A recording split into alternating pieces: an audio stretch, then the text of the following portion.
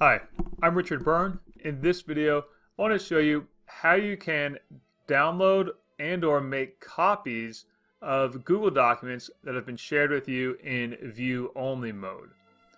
So there's a couple of things we can do here. First of all, I'm not signed into a Google account. I'm just looking at this document. I can go over here to the File menu and select Download As, and then download it in one of these formats. But if I want to make a copy of this document to edit on my own, I'll go to the Sign In button, and we'll sign into the Google account that we're going to use.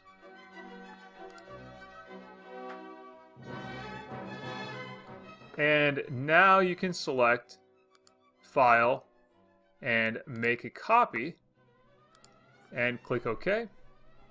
And now we'll have a new copy of the document that will actually be stored in this account. Now there are a couple of exceptions to what I've just shown you, and that is if the person who created the original document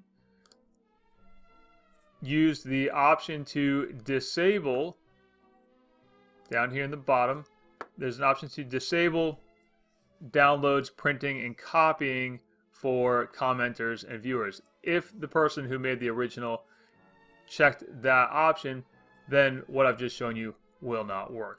But if they haven't selected that, you'll be able to make a copy of that document that's been shared with you as view only.